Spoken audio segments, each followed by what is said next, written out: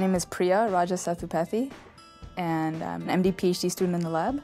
So I'm in the third year in the program and first year in my PhD.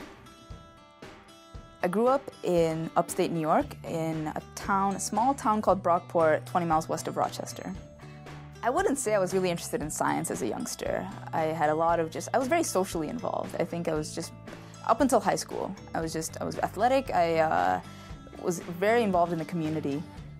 But I think academics was always stressed in my house. And my dad always had, very interesting discussions at home about why things are the way they are, culturally, socially, but as well as physical phenomenon around us. And I think that was always kind of there.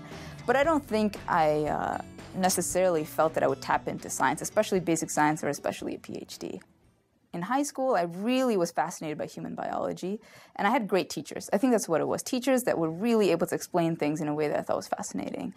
And then when I went to college, I had a mentor, George Hess, who I owe a lot to. I spent 3 years in his lab, all 3 years at Cornell. He was the one, he sent me to India. I had done my undergraduate at Cornell, and I took a year off and I went to India. And I came back, and I did a lot of theoretical work. And I hadn't done very much experimental work at all before I came here.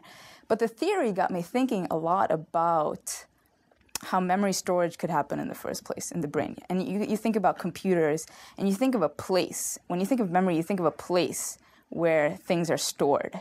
And that's not necessarily how our brain is. It's very dynamic, and memory is actually a very dynamic process in our brain. And so I came in with a couple ideas of how RNAs, and particularly microRNAs, which is really a fascinating developing field, could be able to localize activity at the synapse. And so this was one among a couple ideas which seemed like it could fit into the context of what the lab was working on, but was also a little bit different enough that perhaps he was interested in kind of seeing where it goes. So tell them about microRNA, because they think that's the key to the mind. I think that's the great thing about Eric. He's very empowering, particularly so for females. Maybe it's a great thing to work with him, because I think more than anything else, what I get from Eric is his confidence in me. He says, go for it, give it a shot. And also having his guidance, he's there along the way to say, you know what, maybe that's not so great, and maybe you should kind of like go this way. He's always there, but at the same time, you feel like it's yours. You really own the ideas and the way you explore and take your project. Okay. I do tend to think step by step. And it would be something I would tell others too that has really helped me, other students perhaps. If someone were to tell me now, look, your PhD thesis is about understanding memory and the dynamic nature of the brain, I couldn't have ever leapt to that step. But to work at it one step at a time, I think has been the best blessing for me, is to know that I can get to the next step. I had a great set of teachers in high school, a great set of mentors in college, and to say, look, I want to join this lab, just try a few things out.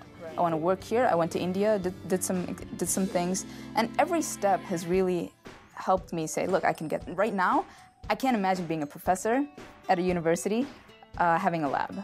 And potentially that's where this is heading. But I cannot imagine it. I really cannot imagine it, but I can only say I love what I'm doing right now. And maybe the next step I can tackle.